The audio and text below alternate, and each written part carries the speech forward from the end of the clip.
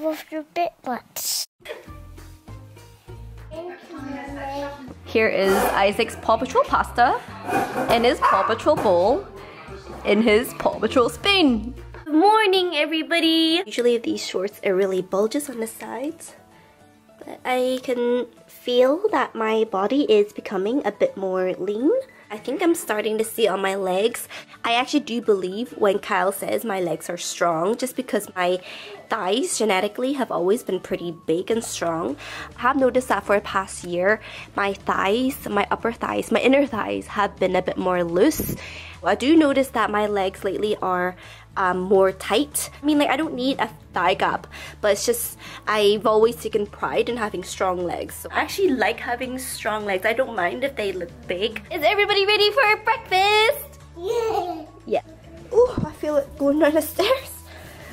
Ooh. Let's go, go, go, go, go, go. Mommy needs to go faster. Momentum, momentum. Ah! Isaac wants his toast with bananas. Yum. I am having my cracker bread with chicken and ham paste. Just a little bit for some flavor.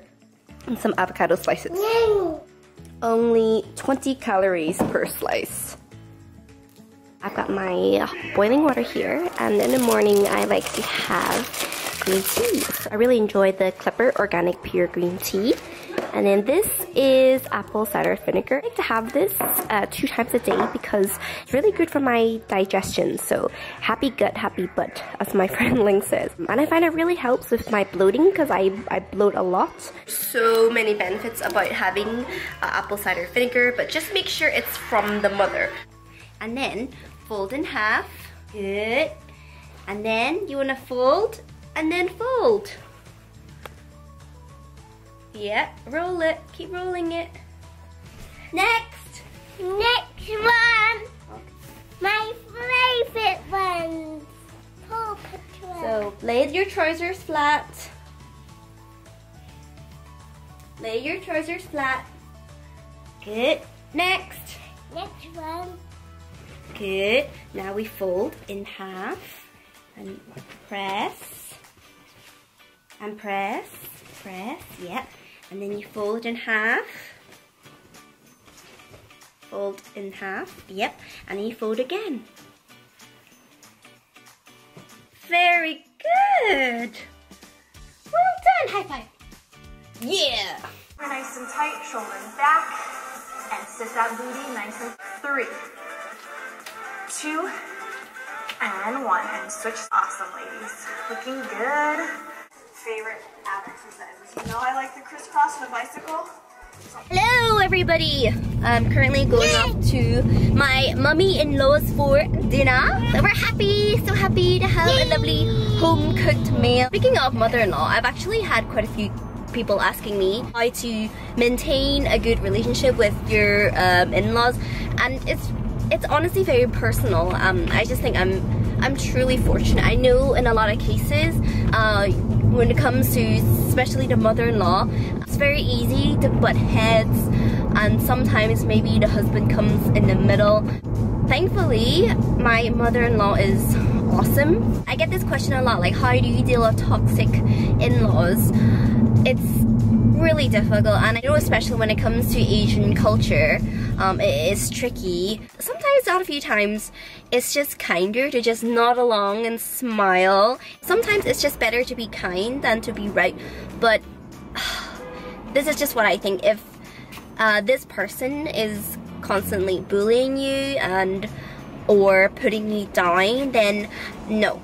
I don't care that this person is older. If they act like a child, then sometimes you have to treat them like a child. And I don't mean you have to be nasty back to them, but you deserve respect, basically. Honestly, really thankful that, you know, my mother-in-law and I are such great friends. But sometimes it's okay, you don't have to have that, and that's okay. You know, you can just get along. How would you deal with family members who are rude to you? Sometimes it's the family members who are the ones that are most toxic, and sometimes it's your friends who feel more family to you.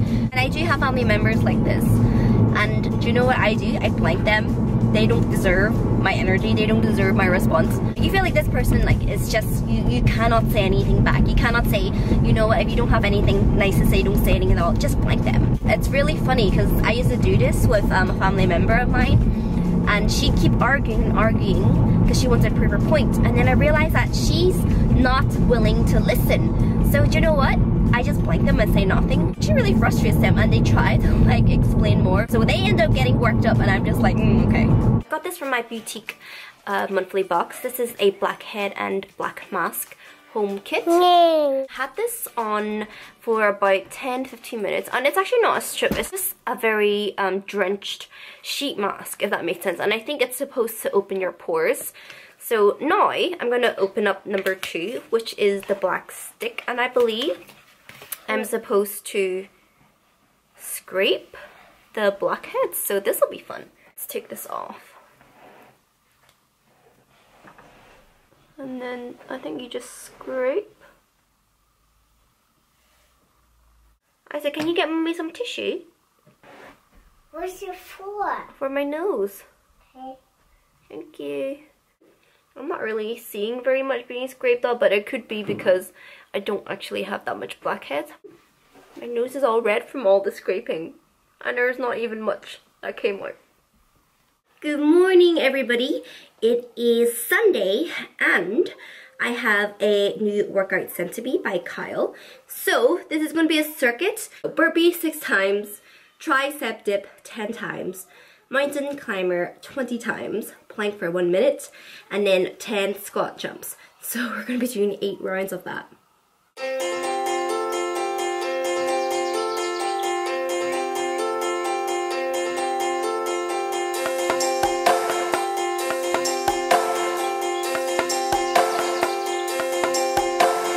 Oh, my little honeydew, I wish you saw you the way I do.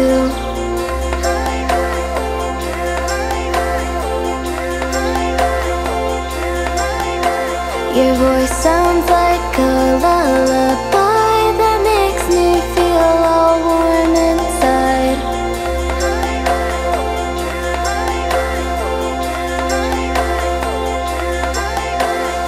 Oh, what is this presence in me? I just can't seem to fathom how sweet your words can be. Tell me, my sweet honeydew, do you feel the same way I do? 'Cause you're just so beautiful, so